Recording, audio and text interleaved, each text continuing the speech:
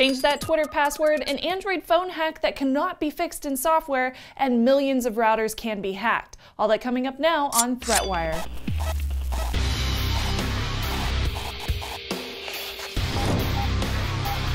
Greetings! I am Shannon Morse and this is ThreatWire for May 8th, 2018, your summary of the threats to our security, privacy, and internet freedom. Our Patreon is over at patreon.com/ThreatWire, and that is always the best way to support the show and will help us reach our next goal. So if you want access to exclusives, including the brand new Discord server, check out the Patreon link in the show notes below. And now, on to the news.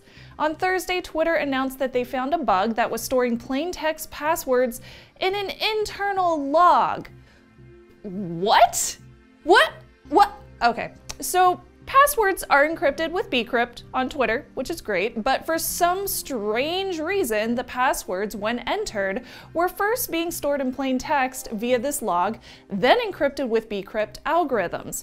Twitter discovered the bug, removed the passwords, and are updating their protocols. Now, while Twitter says that there is no indication of a breach or misuse by anyone, this does not explain how it happened. According to sources with ZDNet, the log was found in a weird place, and chances were low that anyone would notice it, and that it was also only related to their internal systems. The passwords were stored for several months in this state. According to sources with ZDNet, the log was found in a weird place, and chances were low that anyone would actually notice it, and that it was also only related to their internal systems. The passwords were stored for several months in this state. According to Twitter's fourth quarter earnings, they have 330 million users, and the blog post did not detail how many were affected. So let's just discuss this for a second, okay?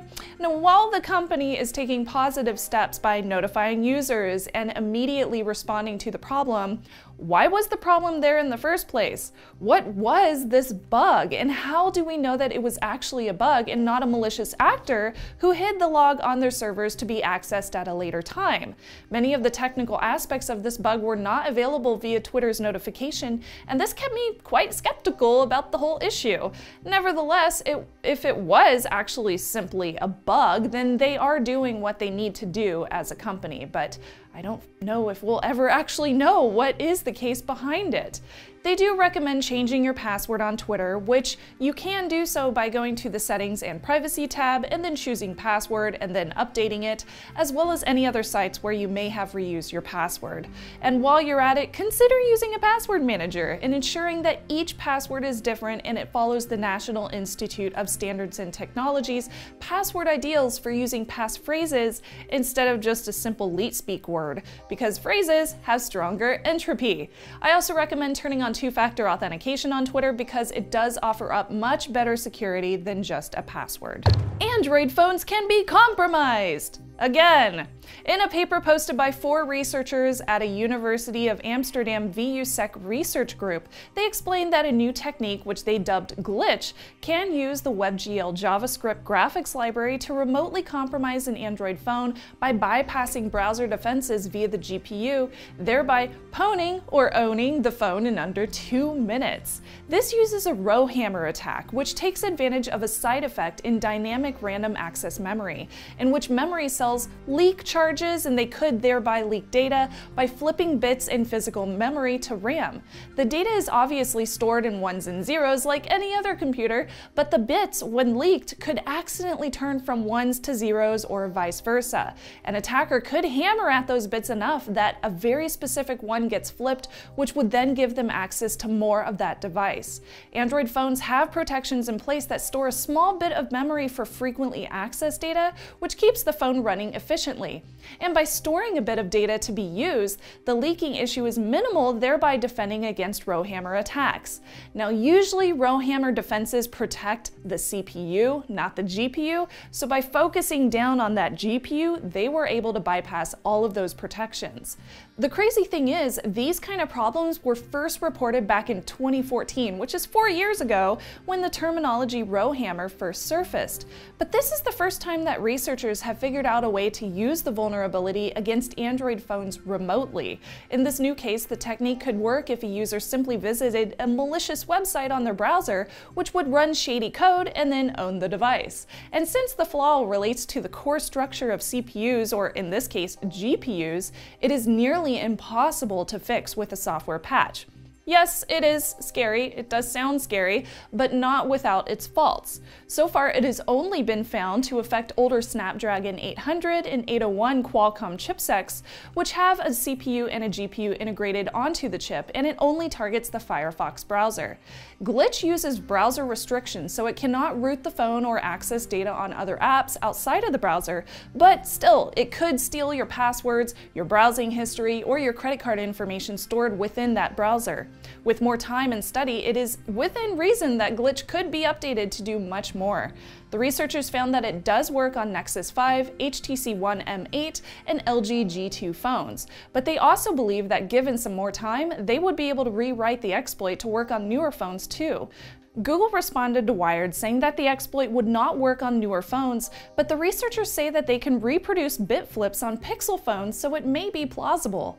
The newest version of Chrome as of March 13th is not vulnerable, and Mozilla Firefox is due to release an update this week.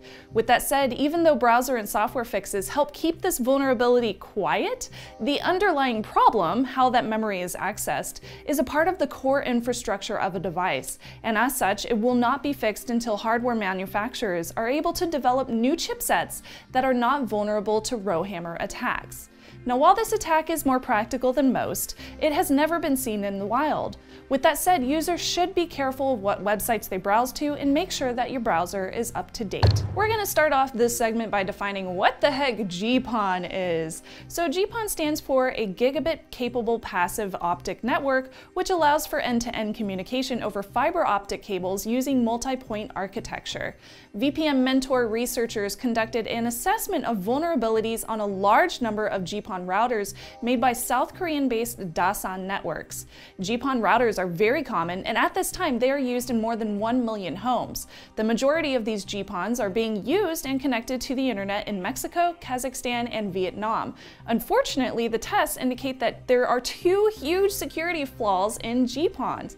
So the first flaw allows for an attacker to bypass all authentication of devices, and the second flaw allows for command injection to the device and the entire network. So the flaw in the device lies within the authentication mechanism.